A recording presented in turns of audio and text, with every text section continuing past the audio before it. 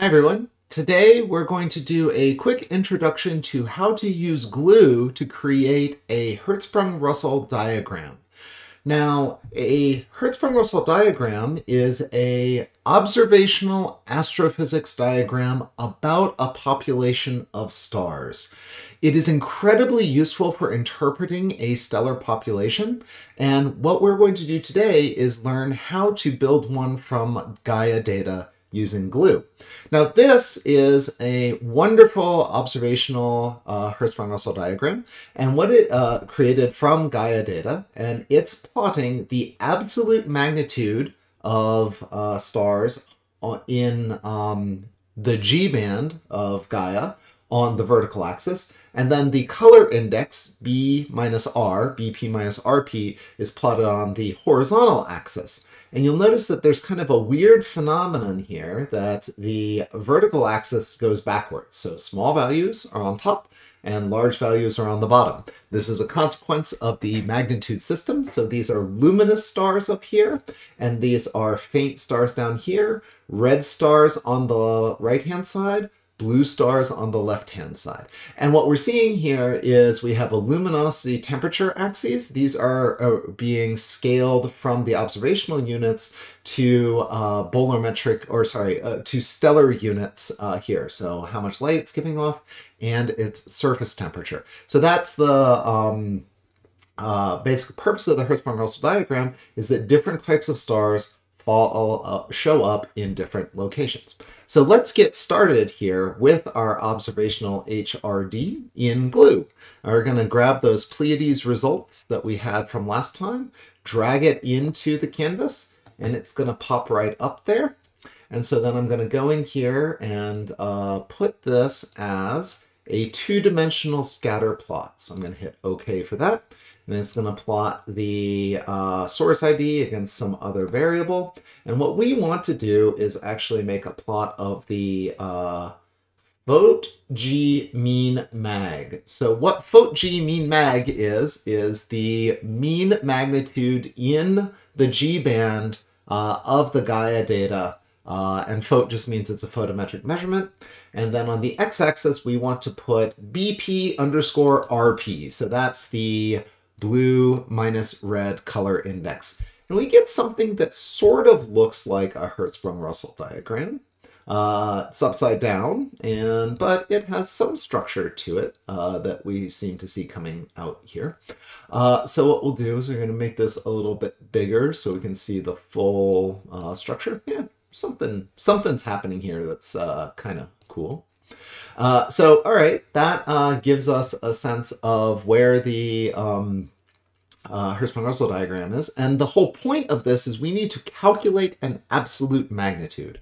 We have the mean magnitude and the parallax embedded in the data, plus a bunch of other stuff that we're not as certain of. So we're going to use the parallax of the relationship to figure out what the absolute magnitude is. And that's going to require a little bit of math. So we need to start out with the distance modulus relation. So apparent minus absolute magnitude is 5 log 10 d over 10 parsecs. And then what I'm going to do is I'm going to scale that to 1 parsec using my rules of logs and bring out a -5. So that factor of 10 in the denominator comes about as a -1 times 5 gives me a -5.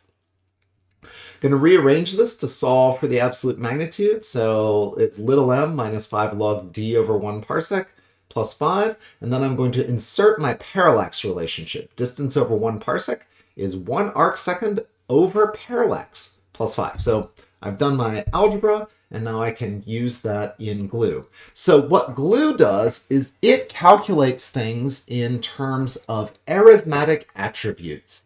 And that's this little button up here. So if you don't have a value, but you can calculate it from data in your data set, you use this arithmetic attribute editor. And I'm going to say I want a new attribute. It's going to ask me, well, what kind of attribute? I'm going to call it the absolute magnitude, absmag. And I want to use that expression. So I want it to be the apparent magnitude minus 5 log 10, 1 arcsecond over the parallax plus 5. But I don't have, I don't know exactly how to type that up. But fortunately, this little expression gives me all, or this little menu gives me all of the values. What I want to do is start out with the apparent magnitude. So I'm going to click that, and I'm going to insert that into our analysis. And then I'm going to use computer language to write in this expression. So I'm going to say I want to do minus 5, that's a 7, 5 times, and I have to type this exactly, np.log 10, and then I want 1 arcsecond over the parallax plus 5. And so inside here, I'm going to do 1 arcsec over parallax. Now I actually have to get this into a language it understands. It doesn't like the incomplete or invalid syntax. So I'm going to replace that parallax with the attribute parallax. So I'm going to go ahead and insert that there, and it shows up nicely there. And then I have to replace this with the value. Now, what is tricky with Gaia data is that the parallax is specified in milliarcseconds. So if I convert my 1 arcsecond in the numerator there, this should be units of 1,000. And so this is what I want. My absolute magnitude is m minus 5 log 10, 1 arcsecond over the parallax, but parallax is in milliarcseconds, so this is the 1,000 there, plus 5. Okay, I think that should be everything. And so then it shows up in my list of attributes, and I say, okay. And then what I'm going to do is go down here and select it, absolute magnitude. And so this little smeared out diagram is going to get real sharp. And we have created a Hertzsprung-Russell diagram, but it's upside down. All right. Well, in that case, what I'm going to do is I'm going to go to my limits. And if I want to switch what direction it is on the y-axis, I just hit this little 2-arrow button, switch, and I got what I came for.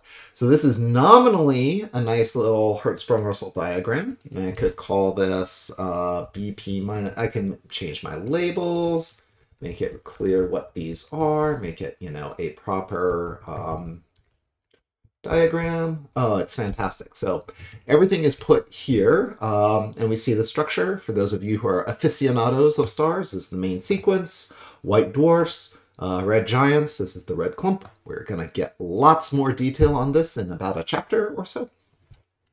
But you'll recall the diagram here has a bunch of stars in it.